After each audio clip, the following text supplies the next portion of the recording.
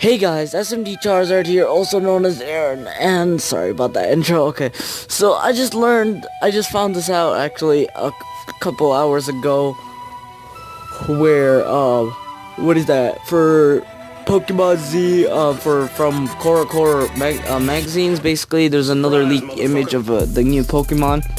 So this might be a confirmation that Pokemon Gen 7 will probably come out. Or I mean, not probably, but like, you know what I mean, like, will come out.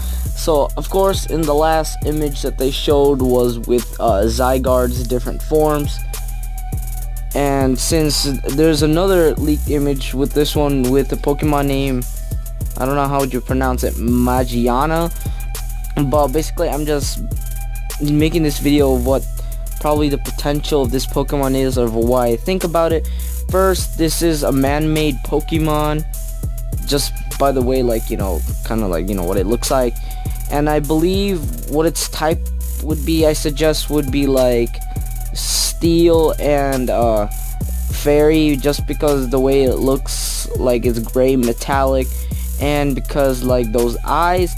And it has a very kind of similar design with Diancie, and I thought it was Fairy because, not just because it has a similar design to Diancie, but like the name Magiana, like magic or something. I don't know how you pronounce it, Magiana, like if you put together Magion and remove the A at the end, it kind of spells magician, but you really can't, but you know what I mean.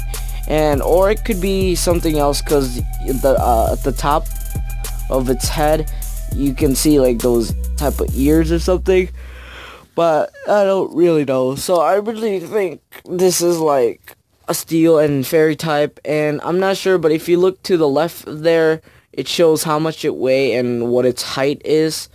So I think the height shows that it's 1 meter long and it weighs 80.5 kilograms.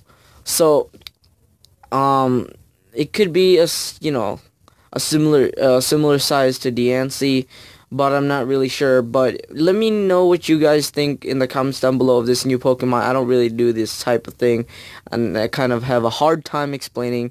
But I think, you know, with the release of Pokemon Z, it's kind of probably, you know, it's gonna be awesome. I'm not really know, because the design of the Pokemon, when it comes to, like, these like, you know, for the last year of how, and the other years of like Pokemon Black and White, Pokemon X and Y, of how Game Freak designs the Pokemon, some of them aren't that great, but this one, it's pretty good, if you guys think that too.